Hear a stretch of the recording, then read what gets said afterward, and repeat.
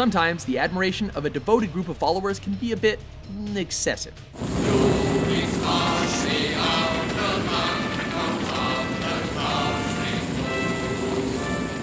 Welcome to WatchMojo.com, and today we're counting down our picks for the top 10 cults in movies. For this list, we're only reviewing cults featured in cinema. Gotta get burned! While many of these groups only exist within their respective film's universe, a few are actually based on real-life cults. Be forewarned, there are some major spoilers ahead, so spoiler alert. We are in the middle of a battle that's 1 trillion years in the making, and it's bigger than the both of us. You're making this shit up. Number 10. Secret Philosophical Society, Martyrs. Lucy's just a victim, like all of the others. Led by a woman known merely as Mademoiselle, this unnamed cult features a group of alleged philosophers that are trying to understand the afterlife by forcing people into becoming martyrs. Yet everyone's a victim. Martyrs are very rare. The secretive society selects young women as their potential martyrs and then kidnaps them. No one can try to tell me that the concept of martyrdom was strictly an invention of the religious. We tried everything, even with children. Through methodical torture, they hope their subjects will give them an understanding of the hereafter.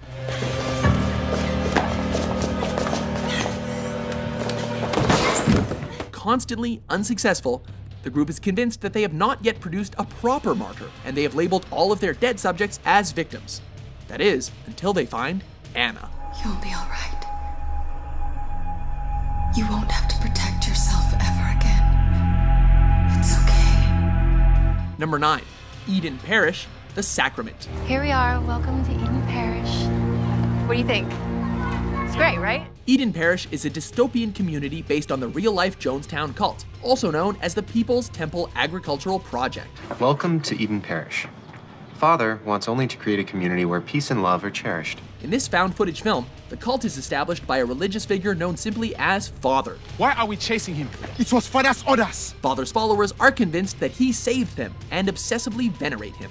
Father had a vision, and he was, of course, right. And we built heaven here on earth. Meanwhile, armed guards keep outsiders away and deter dissenters from leaving. Nobody can live here alive. When an investigative news team comes to interview Father, they are covertly contacted by a group of dissidents that want to leave due to the systematic abuse they've suffered. Is it all right if I keep filming? Yeah, of course. You can film whatever you like. A planned escape turns into a revolt, during which Father convinces most of his followers to drink a cyanide concoction, with armed guards executing those that refuse. Number 8. Time travel cult, Sound of My Voice. Hello, Officer Randall. Yes, hello. I'd like to report a time traveler.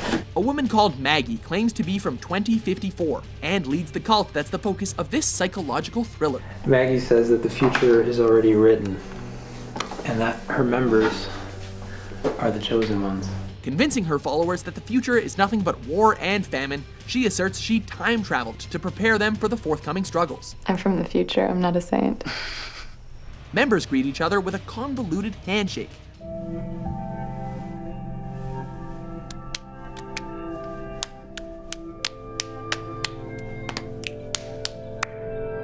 Two independent investigators, Peter and Lorna, gain access to the cult. I just feel like we're in over our heads with this whole thing, you know? It's like we started out wanting to make a documentary on cults. And now we're in one?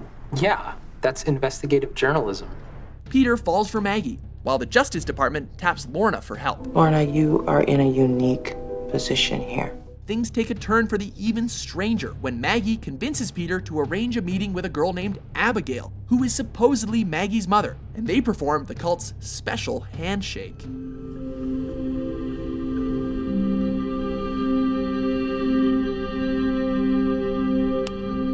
Number 7. Catskill Mountains Cult. Martha Marcy May Marlene. Marcy! Marcy May! Where you going? The mysterious Patrick leads this cult in New York's Catskills Mountains. Martha. You look like a Marcy May. This group supposedly exists to achieve self-sustainability through communal farming, but in reality, it's much more sinister than that. Protagonist Martha ventures into the Catskills and meets Patrick, who changes her name and eventually rapes her. It's a dream for the future. water for the sand, and the strangeness is wandering. After singing Jackson Frank's Marcy song to followers, he refers to Martha as Marcy May. This is called Marcy's song. It's soon revealed that Patrick rapes female followers, has all his female children and the occasional outsider killed, and followers use the alias Marlene Lewis when talking to outsiders. Can I help you? Marlene Lewis. What's your last name, Jane? Number 6. Freiburg Dance Academy, Suspiria. You have to tell me all about it. This dance academy in Freiburg, Germany is not a traditional arts institute. Peculiarly, many of its students are murdered, yet young aspiring dancers keep signing up to attend. We don't teach you how to dance here because we presume that our students already know how to do that. Instructors Madam Blank and Miss Tanner aren't just dance teachers. They're part of a larger coven, or group of witches, that serve under the watchful eye of the school's supposedly dead founder, Helena Marcos. Give me power! But is she really dead? It's only near the film's end that protagonist Susie and audiences find out the truth about this ballet school. Number 5. The Islanders, The Wicker Man. I suspect murder and conspiracy to murder. The 1973 film takes place in the fictional Summer Isle, Scotland, where the Islanders have reverted to worshipping ancient Celtic gods to ensure a profitable harvest. Now, for the last time, where is Rowan Morrison? Due to a recent harvest failure, locals trick investigator Sergeant Howie into looking for a missing girl, only to sacrifice him during a May Day celebration to improve their next harvest. Mighty God of the sun, bountiful goddess of our orchards, accept our sacrifice and make our blossoms fruit. In the poorly received 2006 remake, Gotta get burned! The location was moved to a mysterious island off Washington's coast. And while the only reference to the original is found in the community leader's name, Sister Summer's Isle, this pagan cult is terrifying and memorable either way. Not the beast! Ah! Open my eyes! My eyes! Ah! Ah! Number 4. Children of the Corn, Children of the Corn. What kind of a god tells his children to kill their parents, huh? This agrarian youth cult secretly exists in the fictional town of Gatlin, Nebraska. What about Gatlin? Gatlin? There ain't nothing in Gatlin. The young preacher, Isaac Kroner, convinces the children of Gatlin that God has a violent personification known as He Who Walks Behind the Rose. The day he who walks behind the rose made himself known. Due to a poor corn harvest, Isaac then persuades the children to murder all of Gatlin's adults, as well as any subsequent adult that travels through the town, as a sacrifice to what isn't actually God, but Satan. We must sacrifice them both tonight. Through such violence, Isaac establishes a death cult that is only stoppable by burning the cornfields. Lake of fire! Fire! He was gonna burn the field! Number 3. The Cause, The Master. Freddie Quell. Freddie? Quell? Elizabeth, my daughter. With some resemblances to L. Ron Hubbard's Scientology, The Cause is a philosophical cult led by the intelligent and charismatic Lancaster Dodd. Say your name. Freddie Quell. Say it again. Freddie Quell. Say it again. Freddie Quell. Dodd initiates members through processing, a system of disconcerting psychosomatic personal inquiries. Do you often think about how inconsequential you are? Yes. Do you believe that God will save you? No. Have you ever had sex with a member of your family? Yes. Are you lying? No.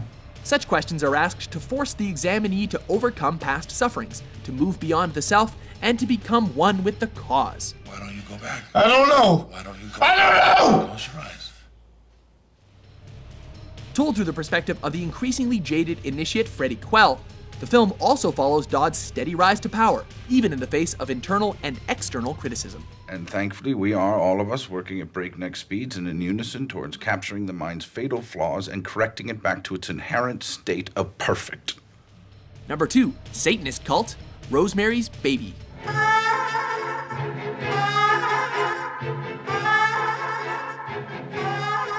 Unbeknownst to the new apartment tenants Rosemary Woodhouse and her struggling actor husband Guy, their elderly neighbors Minnie and Roman Castevet are Satanists. After Guy becomes friends with the Castevets, his career improves and he convinces Rosemary to have a baby. We have to make a baby. One evening, Minnie secretly drugs Rosemary, who dreams, or at least thinks she dreams, that she's being raped by the devil while her husband, the Castabets, and the other neighbors watch. Eventually, Rosemary gives birth to the son of Satan and discovers the apartment building's tenants are the Castabets' disciples. And despite all of that, Rosemary appears to agree to raise her satanic son, albeit a bit reluctantly. What have you done to him, you maniac? Satan is his father, not Guy. Before we get to our number one cult, Gotta get burned! Here are a few honorable mentions.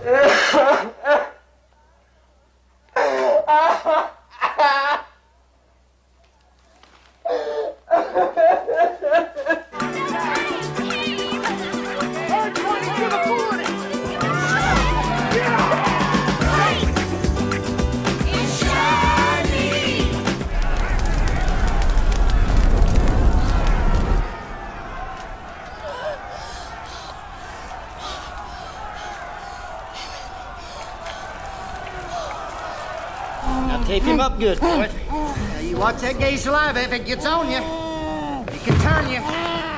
Don't get it near his orifices now. Shut up! Number 1, Thuggee Cult, Indiana Jones and the Temple of Doom.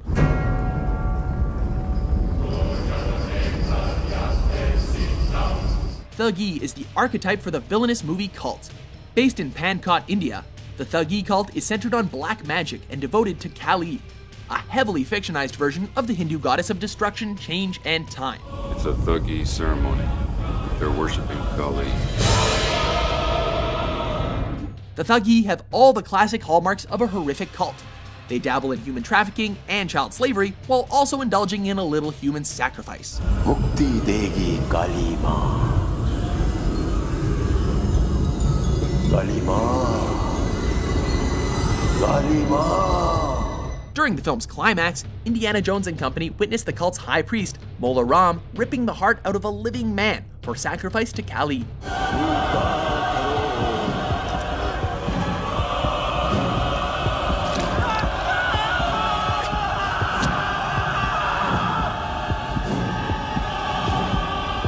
So, all in all, this is one cult you want to stay on the right side of.